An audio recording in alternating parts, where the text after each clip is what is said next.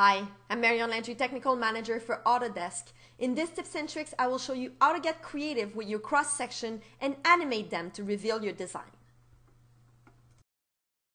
This video is a great example of being creative with Showcase. It features a combination of visual style as well as animated cross-section. So let's review how we can animate a cross-section in Showcase. Let's start by opening the cross-section menu by pressing X on the keyboard and create a cross-section plane. This cross-section will crop your building horizontally right in the middle of whatever the design you have. Now the cross-section is not visible until you hit Shift X, and now you can see the cross-section plane.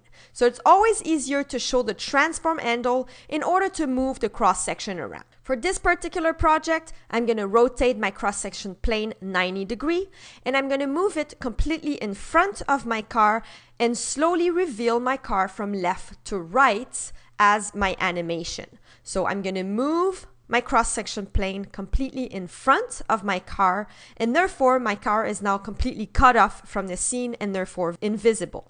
Now the shadow of the car is still there, and I find that really distractive. So I'm going to open the directional light and shadow menu, and I'm going to go under the shadow casting for all environments, and I'm going to change the shadow caster to be only cast on the object and not on my environments. So next, I'm going to open the behavior menu and create a keyframe animation. By doing so, it opened the keyframe animation menu where I can save a keyframe for the cross section. So make sure that you add the selected object to the keyframe animation menu. So in this case, my cross section, and then you're gonna add a keyframe to lock this position into your animation. So you see the keyframe gets automatically added, and I'm gonna move at 5 seconds in time. So you can either scroll down or enter the keyframe time down below. And then I'm going to move my cross-section plane to where I want it to be at the end of my animation, so at 5 seconds. So I'm going to move it completely on the other side of my car. Now to save this position, I'm going to add an extra keyframe, so a second keyframe that is saving the position of my cross-section.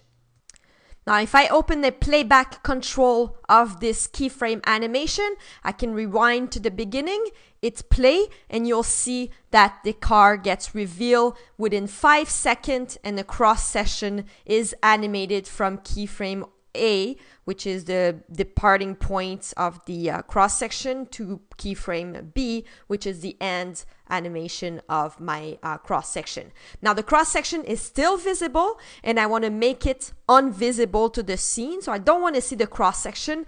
I only want to see the animation. So I also have playback option in the behavior menu, and I can hit play, stop, rewind, play again, and I can start adding the cross section animation or the behavior or the keyframe animation, call it whatever you want, into my storyboard slides. Now you also have access to the properties of that cross section. For example, you can make that cut a different color, so a red color, by changing the cross-section color.